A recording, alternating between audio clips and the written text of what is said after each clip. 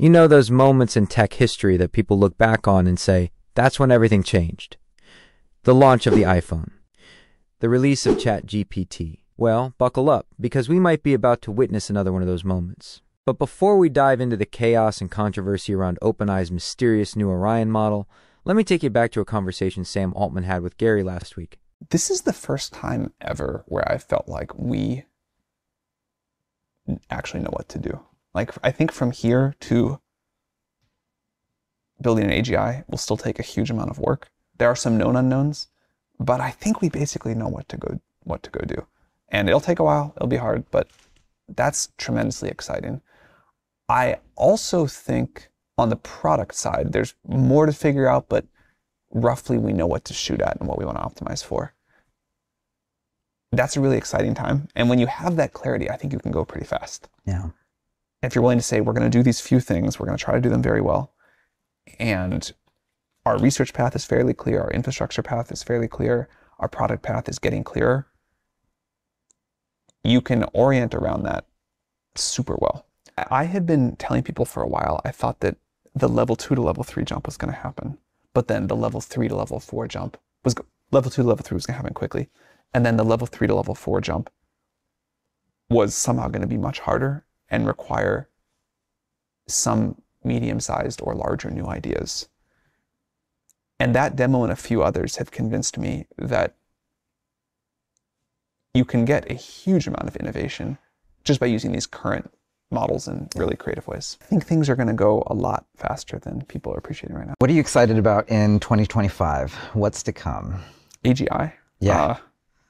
Excited for that. What am I excited for? Growing a kid. I'm more excited for that than anything I've ever been. Incredible. Yeah, probably that. That's by far. That's going to be really That's the thing I'm like most excited for ever in life. Yeah. It changes your life completely. So I cannot wait. Well, here's to building that better world for, our kids and really hopefully the whole world. So as you can see, Sam is saying they know the path to building AGI. It's clearer than ever.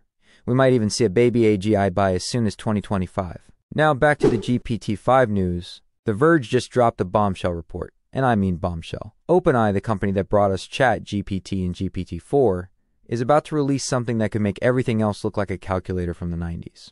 Let me quote directly from the article. OpenAI plans to launch Orion, its next frontier model, by December, The Verge has learned. But wait, what exactly is Orion? Well, my tech-loving friends, it's not just another update. We're talking about a model that could be up to 100 times more powerful than GPT-4.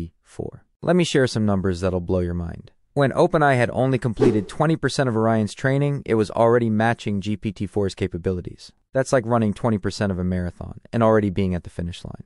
Think about that for a second. GPT-4 already feels like magic to most people. Now multiply that by 100. That's not just an upgrade, that's a whole new game. But here's where things get really interesting. According to The Verge, unlike the release of OpenAI's last two models, GPT-4o and o1, Orion won't initially be released widely through ChatGPT. Instead, OpenAI is planning to grant access first to companies it works closely with. Now, why would they do this? Let's break it down. The article reveals that Microsoft engineers are already preparing Azure servers for a November launch. That's right, November. They're not even waiting for December. Microsoft and OpenAI's relationship has been complicated lately, but this shows they're still deeply connected. Here's where it gets spicy. Sam Altman, OpenAI's CEO, called this news fake news on social media. But then, plot twist. OpenAI's spokesperson Nico Felix said, and I'm quoting directly, "We don't have plans to release a model codenamed Orion this year, but we do plan to release a lot of other great technology." Now let's put on our detective hats, because the breadcrumbs are everywhere. Remember this cryptic tweet from Sam Altman? He said he was excited for the winter constellations to rise soon. Winter constellations. Orion. Coincidence? I think not. Even more interesting, The Verge reported, in September, OpenAI researchers threw a happy hour to celebrate finishing training the new model. They're celebrating something big. But what makes this model so special? Let's get a bit technical for a minute. Don't worry, I'll keep it interesting. What we know about Orion, it's reportedly built using data from their O1 model, codenamed Strawberry. It's meant to be combined with other models for even more capability. The end goal? Something that could potentially be AGI. But here's the crazy part. This isn't just about making chatbots better. This is about creating something that could potentially think and reason in ways we've never seen before in AI. Oh, and did I mention the drama? Because there's plenty of it. OpenAI recently secured $6.6 billion in funding, pushing its valuation to $157 billion. This new influx will support its development goals, including AGI research, though it comes with a catch. OpenAI must now shift to a for-profit model, aligning more with traditional tech giants and pushing investors to commit fully by limiting their involvement in competitors. Significantly, key leaders CTO Mira Murati, Chief Research Officer Bob McGrew, and VP of Research Barrett Zoff have left. These departures add to the sense of internal flux just as OpenAI scales up to meet massive, costly ambitions. Let's get real for a second. What does all this actually mean for you? Like, if you're watching this right now, what changes in your life when this drops?